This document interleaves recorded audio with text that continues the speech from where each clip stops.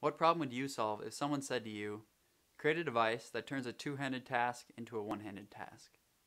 This was the design challenge given to me recently by a professor while completing my engineering degree. And this is a custom 3D printed gadget that solves a pivotal problem related to this topic. In this video, you'll travel along with me as I go through the complete design process of brainstorming, designing, prototyping, and testing, ultimately until I reach a successful product. With the goal being set to solve a problem related to two-hand mobility, my mind immediately jumped to the problem of needing two hands and a straight edge in order to draw a straight line.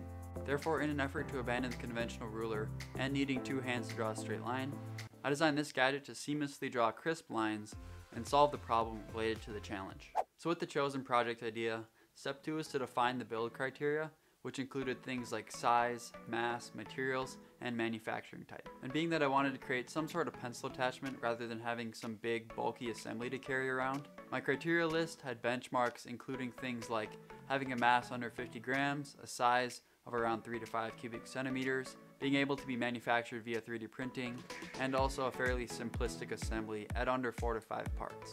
With these criteria established, it was then time to brainstorm possible design concepts that could be used for the product. I started by creating a long list of various components and design concepts that could potentially work for the product.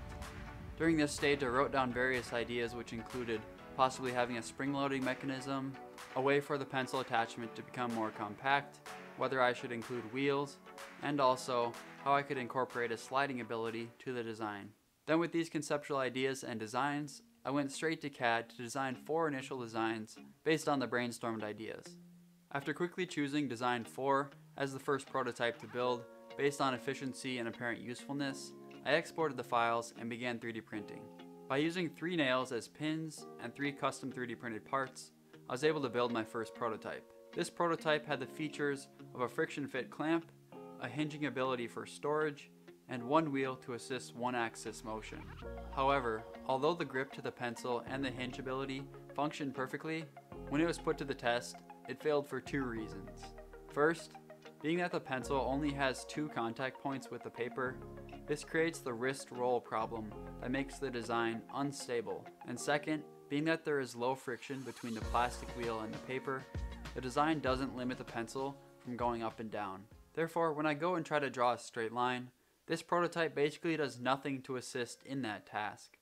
To me, this was rather interesting, as when I looked up similar designs online prior to starting the project, I found these 2 concept drawings. However, being that both of these only use 1 wheel with little contact area, based on my testing of prototype 1 and how much of a failure it was, I don't think there's any way that these concept drawings online would actually work.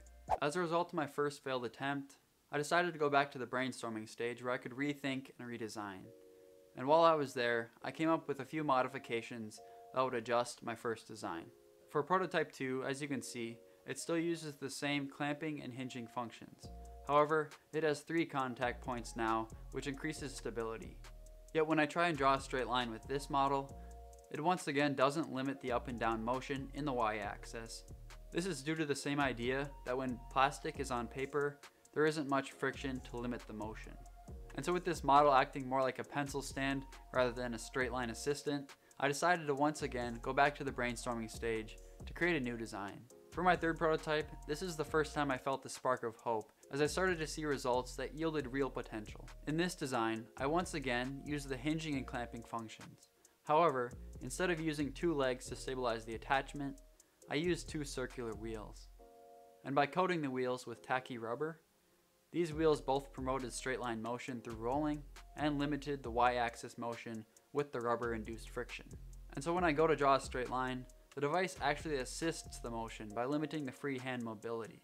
But there still exists one problem, which was the tendency for the line to be slightly curved due to the slight curve in your wrist while you try to draw a straight line.